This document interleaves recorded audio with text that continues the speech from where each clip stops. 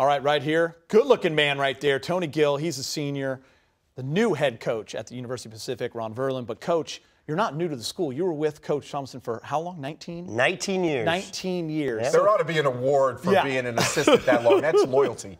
Yeah, no question that's loyalty. So I guess they rewarded me with the job, huh? Yeah, exactly. That was a good reward there. Now, is it fun for you to kind of be the head guy right now? Has it been a different transition? What's that been like? Is it fun? It's been totally exciting. The town is alive because we've moved from the Big West to the WCC, so that's been unbelievably awesome.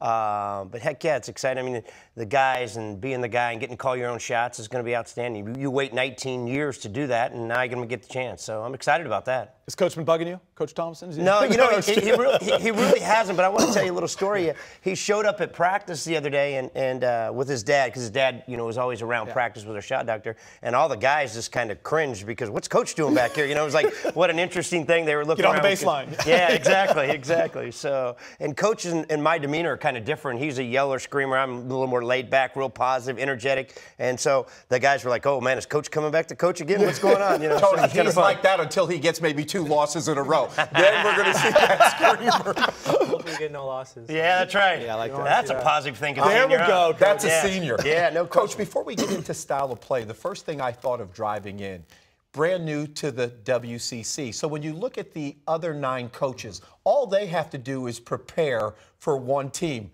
the University of Pacific. You've got to prepare for 9 other teams, styles of play, how they defend the pick and roll. How has that been in terms of an adjustment for a coach? Yeah, it's going to be a major adjustment. There's no question, because a lot of the years over the last 19, we've prepared for Long Beach, Santa Barbara, and some of those schools in your preseason prep work. So we took the summer and a lot of the fall and organized basically charts and different graphs and stuff, so we knew, like, what are the tendencies of the Zags. Now, we played Gonzaga last year up there. We played St. Mary's twice. We were able to play Santa Clara once last year, and we played USF. So we have some ideas. One of our assistant coaches, Calvin Bird, worked at both Loyola and San Francisco. So we got some thoughts, but until you go through the wars, it's a whole different deal.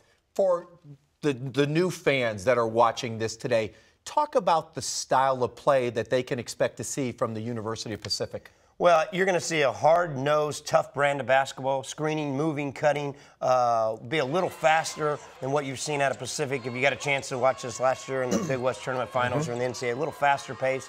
So we've really practiced on getting the ball up and down the court, and I think you'll see us. And we got some guys that can really shoot it, so we will definitely let it fly from the 3. Now, Coach, you got Tony Gill sitting right here. Let's talk about this young man. Man, one of the greatest guys I've ever coached, to be honest with you. He's an unbelievable student. We're going to call him Dr. Gill here before too long. But just awesome, smart, great team leader. And you know what he does? He's a great shooter, and he is the most unselfish guy we've had.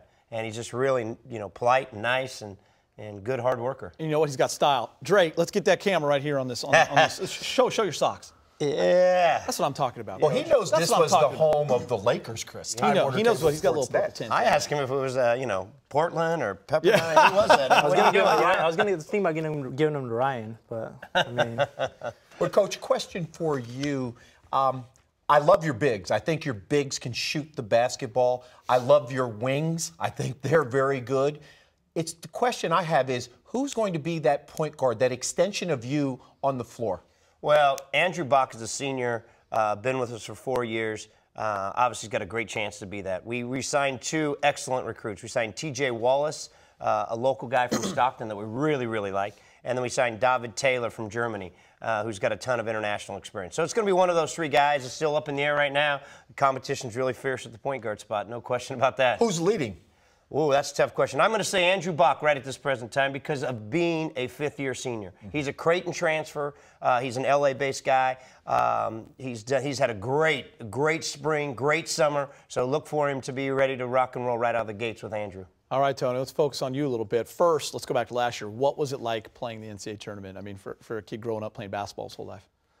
It's something you watch as a kid and you dream about, and kind of to finally get that experience to do it was kind of surreal. It kind of didn't hit me until after. But it was definitely something I wanted to take full advantage of. One thing Coach Verlin kind of told us before we even went. He said, you know, don't get caught up in the moment, because just remember that we're actually there for a purpose. We're still there for a game.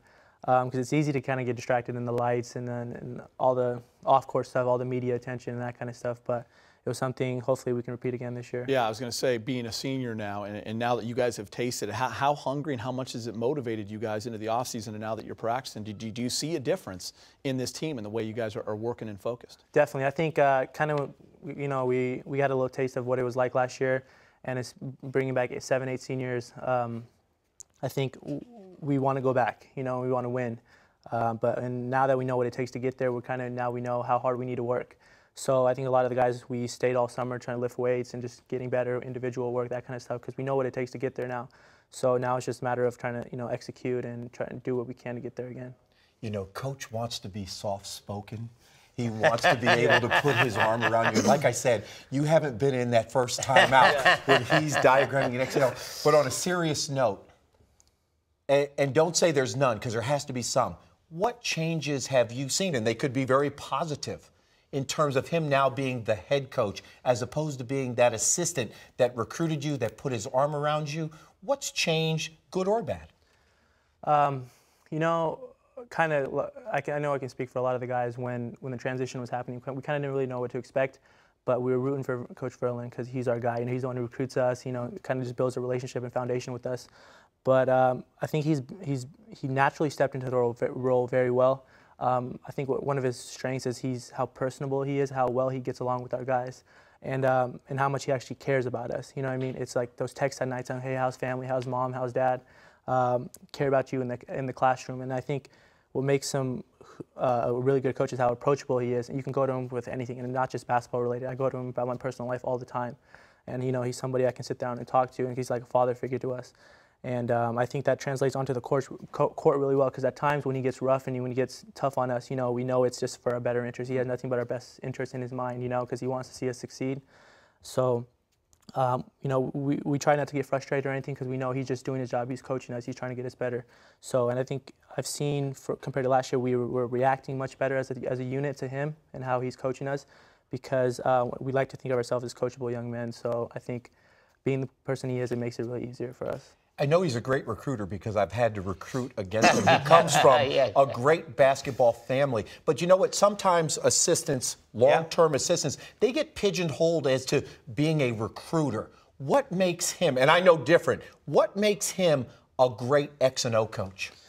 It's just, I think his experience, being here 19 years and getting to be around Coach Thomason, who's one of the best in the business, you know, kind of seeing him, kind of just taking a back seat to seeing what he's been able to do.